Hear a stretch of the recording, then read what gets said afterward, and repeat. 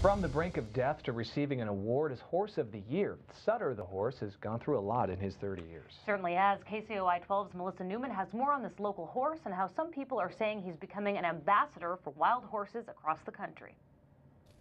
You might think of them as just tales of the Old West, but there are close to 70,000 wild horses left in the U.S.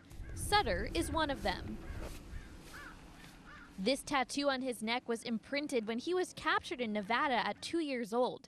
His abuse started shortly after. He was tied up with his legs very close to his chest. He was thrown under a hot tarp. He was kept from food and water. And all this was a way to try to break his spirit so he could be more manageable for this person. Because of all the years of suffering, Sutter would not and could not trust people. It wasn't until months after he was rescued did he start to trust people again. He became one of the most curious horses that anyone who knows him knows, because he's just naturally curious, very social, and he wants to be involved with everything. Sutter's role with people is why he's being recognized as Horse of the Year by the ASPCA.